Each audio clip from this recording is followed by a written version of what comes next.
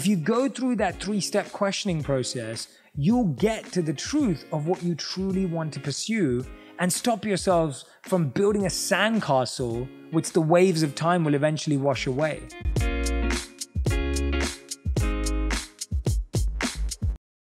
If we've spent a lifetime living someone else's life, how do we in our 30s or our 20s or our 40s or our 50s, how do we just decide, oh, I'm going to start finding out what my life is? I don't want to make this about you not getting your goals or not having pursuits or not wanting to become something, because I want to do all those things too, but it's about why you're doing it. And it's also about making sure they're truly motivated by your inner desire, right? Like that's the point. If you want to be a doctor, become a doctor because you think that's how you're going to serve humanity, not because you think people will be impressed. If you want to go to Harvard or Princeton or Oxford or Cambridge, go there because you really want to study how to solve the world's problems, not because you think it looks good on your resume, right? That's the point that we're going after. So where do we start?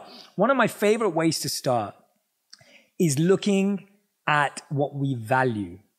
And values are a very intangible word. And so there's a very easy way to figure out what you value. There's 2 things you have to look at.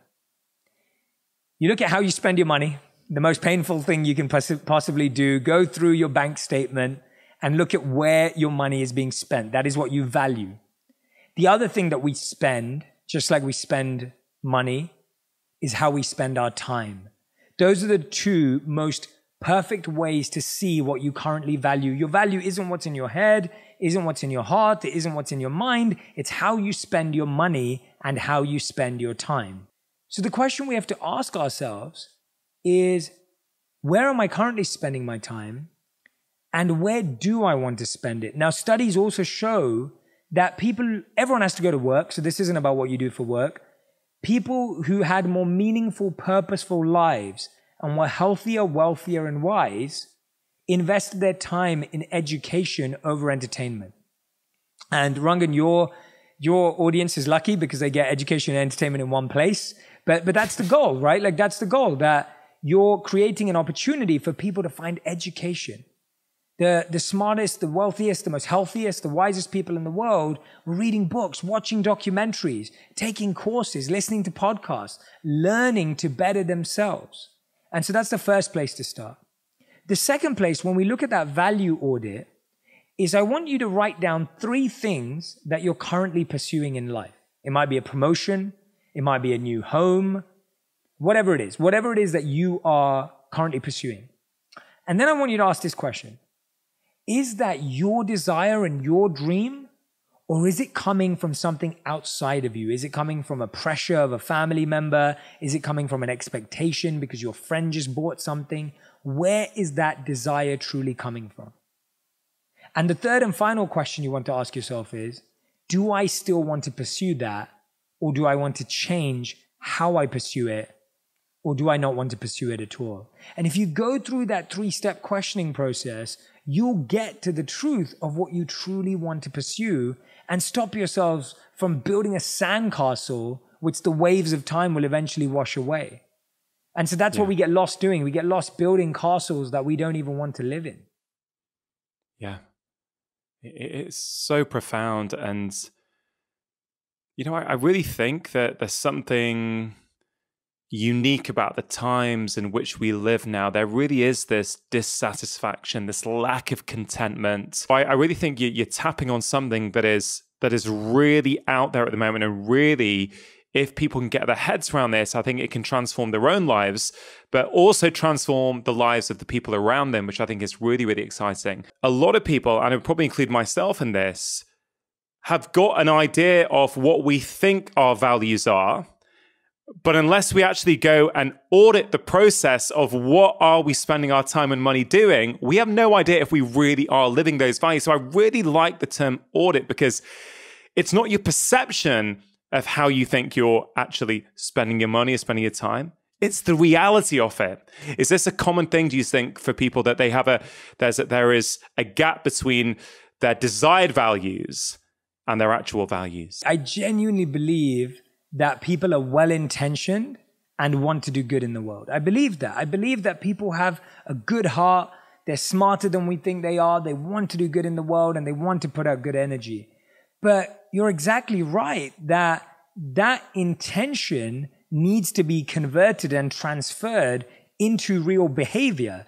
And this is where you'll find, you'll hear a friend or someone say, oh, I really value loyalty and I really don't like gossip. And then you find out that that person was gossiping about you. And how does that feel? It completely feels like someone's broken your trust. And so often the way we see ourselves or want to see ourselves is amplified compared to how we actually behave. So we'll spot something, and there's a beautiful story that I share in the book, and there's lots of these across the book. But there's these old ancient Indian and Zen stories, and there's this story of the evil king that goes to meet a good king. So the evil king goes to the castle, the quarters of the good king, and the good king, being a good king, invites the evil king inside for some dinner. They sit down. The servers bring out the plates. The plates are placed in front of the evil king and the good king. And they're just about to eat. And just about as they're about to eat, the evil king switches the plates. And the good king goes, what's going on? Like, is that some ceremony in your time? Like, look, why are we doing this? And the evil king goes, well, I don't know. You might have poisoned my food. You might be trying to kill me. You might have poisoned it. And the good king just bursts out laughing. He's just like, really? Like, come on. I've invited you over for dinner. Like, this is my team. Like, whatever it is. Like, let's start eating right now. And just about as he's about to eat, the evil king swaps it back again. And the good king goes, well, now what then? And he goes, well, I don't know. You might be double bluffing me. And that night, the evil king doesn't eat. The good king happily eats his plate. The point is that so often we think we don't have some of the mistakes that we make, but we see them in everyone else. We see those mistakes in other people. So we'll say, oh, this person's not doing this right, or I don't like the way he or she talked to that person. But if we really do an audit in ourselves, we'll realize that we have a lot of those same challenges and feelings that we may think others have. And so for me, it's sometimes a really scary and daunting task to do that values audit, but it truly, truly is a beautiful process that we all need to go through to really realign our map and get our compass right and start moving in the right direction. I mean, is it the sort of thing that people do once, or is it the sort of thing that people should revisit? And I guess, if I was to ask you, when was the last time you did that exercise on yourself? Yeah, great question. So I'd say that you have to revisit like gardening. Because when you do a values audit, what you're really doing is gardening your values. And what that means is you're pulling out the weeds and you're planting new seeds. That's really the activity that's happening here. You're planting seeds in your mind, values that are good values, that are going to grow into fruits and trees and give shade to others and help other people. Or if you don't garden once a month, let's say Rangan leaves he doesn't bother for the last 6 months during COVID. He just lets it be there. What's going to happen? That garden's going to be full of weeds. It's going to be full of stuff that he doesn't want there, right? It might attract bugs or other things that are there that he doesn't want. And that's what happens with our values, that after a while, our values start to attract dust. They start to attract being covered over by so many other desires. So I would say it's a regular habit. I love the process of getting to know myself better. I love doing these audits. I love trying to figure out my values. I like potentially almost getting addicted to it. Like, it feels good. And then you start to, you start to switch off from the noise around you, and you really start to become tuned in to who you are and what makes you tick. Learning about ourselves is actually the most fun thing in the world. It's the most enjoyable thing in the world. When you find out about a new way that your mind works and how this value is going to unlock this opportunity in your life, Rangan's spot on. It's such a exciting thing to do. And I would encourage you to make it fun. So I'll tell you an example of some of the fun activities that I love in the book. So one of my favorite ones is I sometimes set myself the challenge of not comparing, not complaining, and not criticizing. And the way I like to do this test is I keep a jar of Post-it notes of every time I compare, complain, or criticize, I'll put it in there. And then I have another jar of every time I'm collaborative, supportive to others, and grateful. And what I love doing is almost doing a competition with myself, because I love being competitive too. I love engaging that in a competition with myself of how often can I make sure. So what you find is the first day you realize, oh no, I complained 10 times today. The second day you're like, oh, I only did 7 times today. And the third day you're like, I only did 4. And the fourth day you're like, oh, only once. And then on the weekend you binge complain again and it all goes up again. But the point is that you make it fun and enjoyable, because what you understand is that you are not your criticism. You are not these negative thoughts. You are not these negative beliefs. They've just become conditioned and habits, just as your garden is not weeds. And what happens is we start thinking that we are our pain. We start thinking that we are stress, right? We say things like, I am just a stressful person, right? I am just a negative person. And the truth is you're not. You're just going through a negative space and time. You're just adopted a negative habit or a negative thought, but you are not a negative person. It's just in the same way as you are not unhealthy. You've just adopted unhealthy habits.